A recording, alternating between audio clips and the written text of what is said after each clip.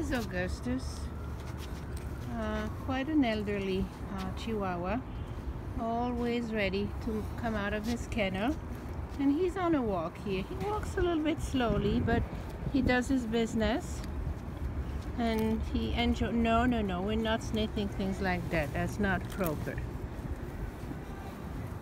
And he's always ready to come out of his kennel and entice people to put a leash on him and go for a walk around the block. He's pretty good.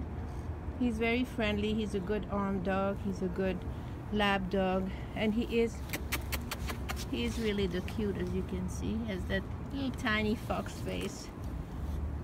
So this is our little Augustus here at the Manhattan Care Center, all dressed up for the little video and his walk.